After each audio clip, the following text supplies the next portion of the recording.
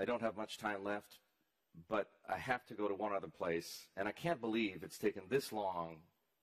We've gone this far into the program, and nobody's talked about crypto.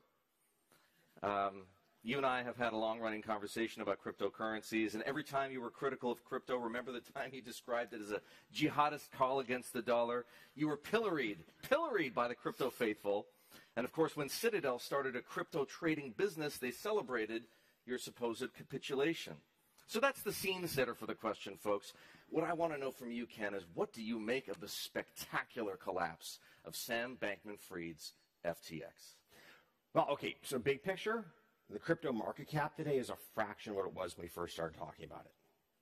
So crypto's not front It was and $3 center. trillion, and now it's well under $1 billion. It's like 800 billion, of which a big part of that's stable coins, right? So you really move back into a world of Bitcoin and Ethereum as the two dominant cryptocurrencies, both of which actually happen to be CFTC regulated.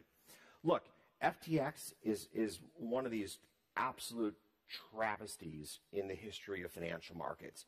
I mean, people will lose billions of dollars collectively. People are going to lose billions of dollars.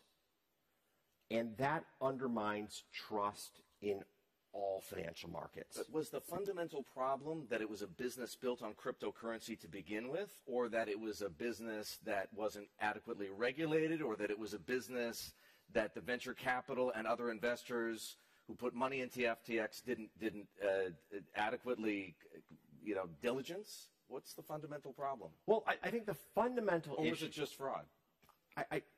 So first of all, that's a really big choice of words to use, and I can't go there at this point in time. What we do know is the balance sheet shows a giant black hole. And there's no doubt that customer assets were used to make investment decisions in favor of FTX's shareholders, which didn't work, at the expense of the customers. That's not permitted in American broker-dealers. You can't just use your customer assets to go engage in proprietary trading. That's a huge no-no. It's a no-no in most parts of the world. It's in most parts of the world. And that's a good no-no, to be clear, too. All right? So FTX, billions of dollars have been lost here.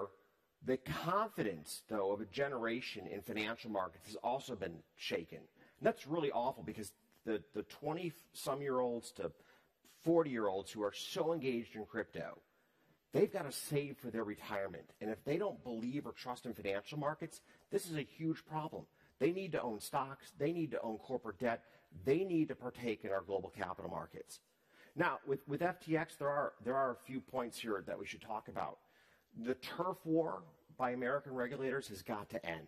It's just preposterous that without naming the agencies, they all dance around who owns what, and the bottom line is American investors have really gotten hurt here to the tune of hundreds of billions of dollars in decline in market cap and crypto over the last 2 years.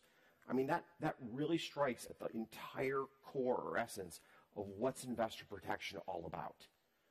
The second is that FTX crosses into a zone that all of us are worried about.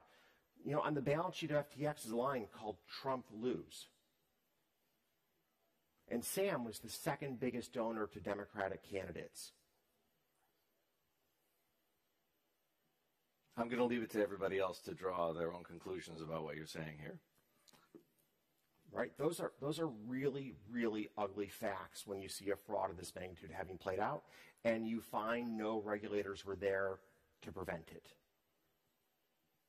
That's a really, really tough story.